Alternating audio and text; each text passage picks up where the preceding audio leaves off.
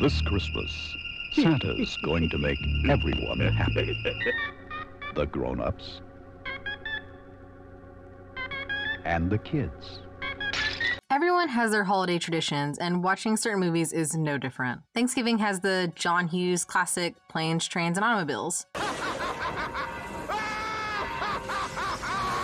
While July 4th is always a good time to dust off Independence Day and let Bill Pullman give us goosebumps with his speech. Christmas has undoubtedly the largest selection of stone-cold classics. You have your Christmas Vacations, your It's a Wonderful Life, and your Die Hards. Yeah, we said it. Die Hard is a Christmas movie, damn it. Welcome to the party, pal! Of course, we discuss genre on this channel, and horror movies, holiday-themed or not, can age like fine wine, or in the spirit of the holidays, like bad eggnog. Today, we look at the taxi driver of Christmas movies, great call out by our editor Mike, by the way, and see if Christmas Evil stands the test of time.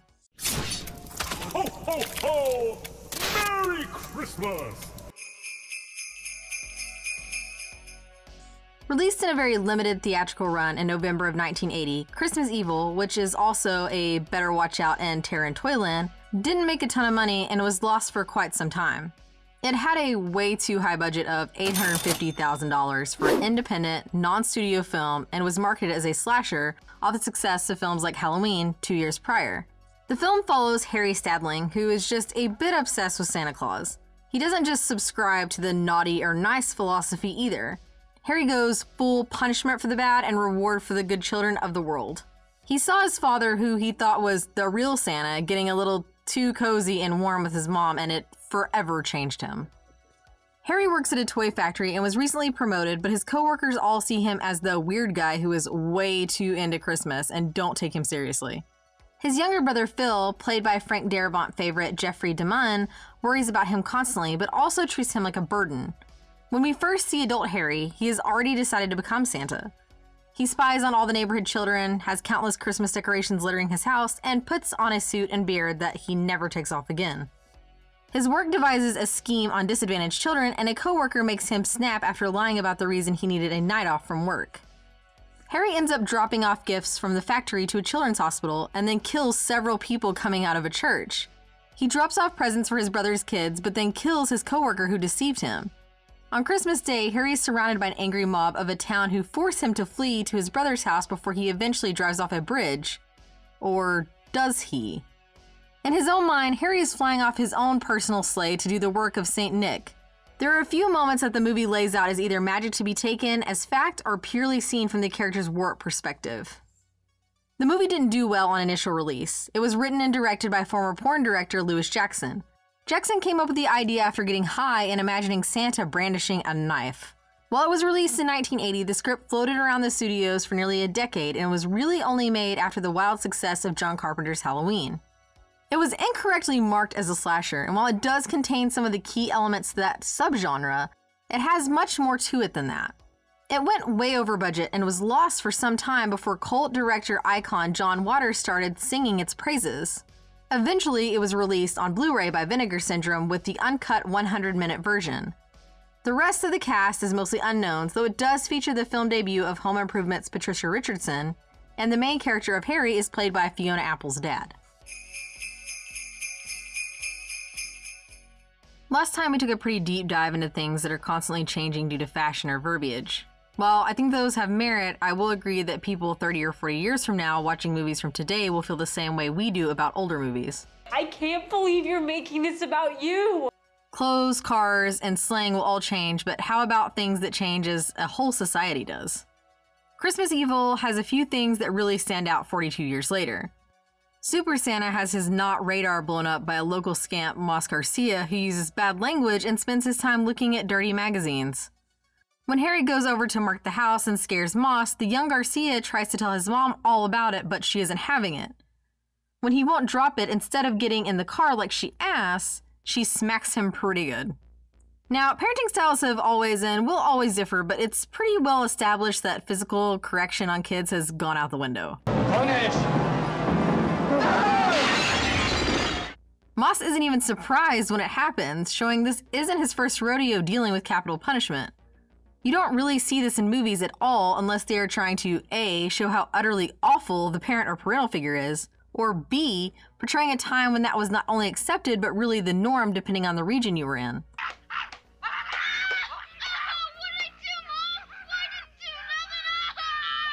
That leads us directly into another rather troubling but also okay for the time scenario. The whole reason that Harry knows about the kids is that he stalks some of them and hangs out with them in the streets of the neighborhood. Susie, you look so beautiful. Whether or not the parents ever discovered a whole freaking book chronicling the good and bad actions of these kids, there's no way they would be okay now with an obvious loner who isn't all there mentally hanging out unsupervised with their kids. Sure, there could be the kindly old widower or the cat lady down the street that the kids could be attached to, but a guy in his late 30s or 40s being around that much would draw instant ire. Hey, how are you? I'm good. Good. Why don't you have a seat right on that stool, please? This also ties into the scene where he just shows up to the children's hospital to drop off toys. There is no way that he would be able to show up now with no appointment or ID and give unchecked toys to needy kids. Another sign of the times stemming from that is just how accepting and trusting most people are. I talked a little bit about being able to just vanish as kids and come back to some undetermined time, but my folks never locked our front door growing up. Ever.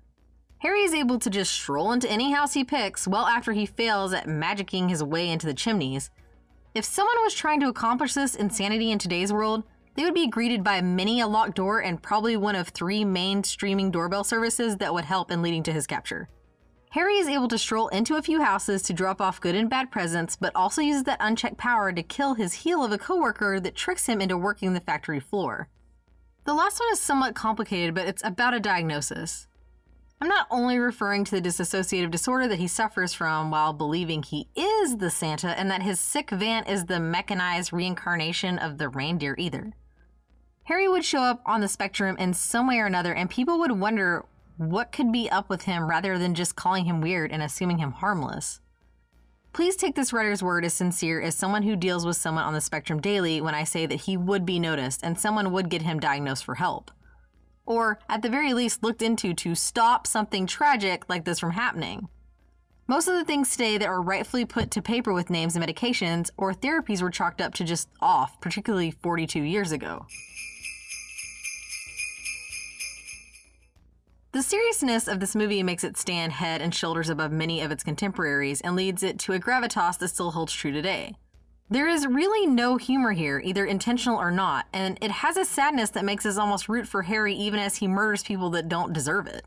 You genuinely care about his mental health and worry for those around him. When Harry walks into the Christmas party and has a great time celebrating the season, you think it could be one of those moments that turns him around and maybe everything will be okay. When he turns to the children, however, he has a sinister air about him that the kids don't fully understand, and the parents worry this Santa may be going too far. What we know about Harry, there's a little part of us that wonders if anyone in the room is safe with him there. With no silliness found in the film, it makes the sudden violence that much more shocking for us when it happens. All of the deaths mean something as Harry slips further and further away from reality and his own humanity. The story of the movie can be good or crap, but it's acting that can elevate or dive bomb how a movie is perceived, and the acting done by Brandon Maggart is lights out. He's a haunted and frightening individual that can coast between genial and homicidal in a matter of moments. Maggart's movie career pretty much begins and ends here, but there's a solid chance you could have recognized him on TV. Different generations could have caught him as one of the main Waters brothers on the show Brothers that ran for over 100 episodes, and a completely different generation may have noticed him for his appearances on Boy Meets World and our beloved Adventures of Briscoe County Jr. with Bruce Campbell. Harry is both the good guy and the bad guy of our story, and even after killing people in front of the church, we still feel for him. Finally, the ending really holds up. No sequel baiting or jump scares, just a deep look into the insanity of this one man. People like to debate what is actually happening here. As we mentioned in other parts, the movie presents some of the more magical moments as well, real. I like to think a little more grounded. Harry drives over the bridge and crashes to his death, but in his last moments he is taking his van sleigh into the night sky to travel to the North Pole. The writer-director preferred to liken his story more to that of Frankenstein than anything else, and we certainly see that with the mob of angry torch-wielding citizens. Our monster here doesn't fare any better than Frankenstein's monster, but at times he's almost as sympathetic. The universal monster was made by a madman who wanted to play God and never wanted to exist. Harry was molded by nature and nurture until he finally breaks, but his heart is doing no wrong to himself or those around him. While much of Christmas Evil is spot on and is still sad and frightening today, the music throughout the film struggles to hit the spot. A few scenes make it work, but that is usually when they are playing the more traditional public domain Christmas music or the licensed classic Christmas tunes. The score tries to play with different iterations throughout the runtime, but often falls flat.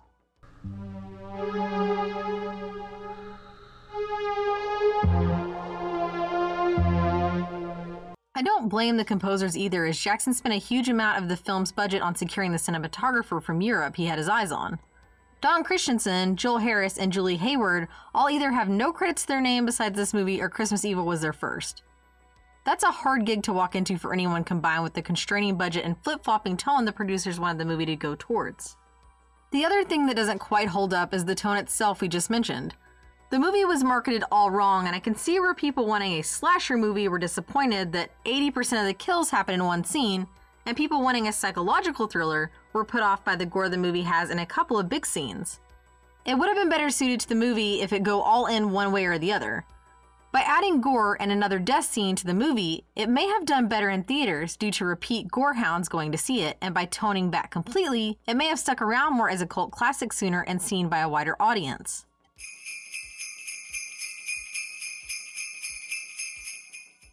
Christmas Evil is still criminally underseen and talked about even with Vinegar Syndrome's great-looking Blu-ray and an appearance on one of Joe Bob's Shudder Christmas specials.